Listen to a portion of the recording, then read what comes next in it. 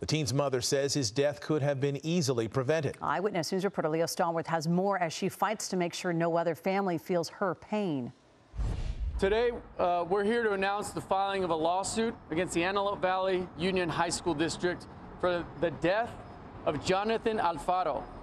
Jonathan Alfaro died as a result of the school district's negligence. Attorney Michael Carrillo filing the suit on behalf of the victim's family, claiming school officials at Pete Knight High School in Palmdale failed to supervise the school's parking lot, preventing students from driving recklessly.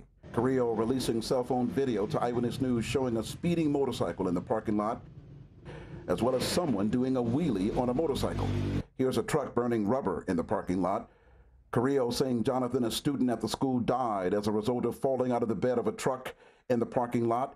The attorney claiming the person behind the wheel of the vehicle was recklessly driving, lost control of the truck after hitting a speed bump, causing Jonathan to fall out of the truck, suffering fatal injuries.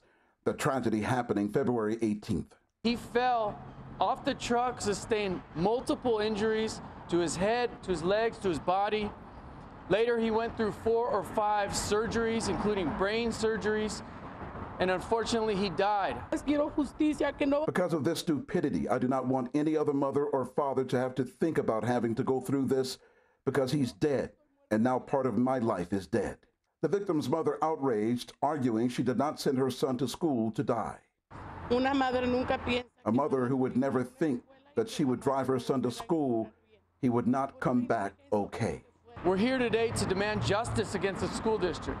We reached out to the school district for comment, but have yet to get a response. Carrillo saying this about the driver of the truck that Jonathan tragically fell out of. We've recently learned that one of the minors that was driving the trucks has been charged with misdemeanor vehicular manslaughter. She didn't have to be charged with a crime if school administrators, school officials had intervened, had stopped this conduct going on, this negligent acts. Leo Stallworth, ABC 7 Eyewitness News.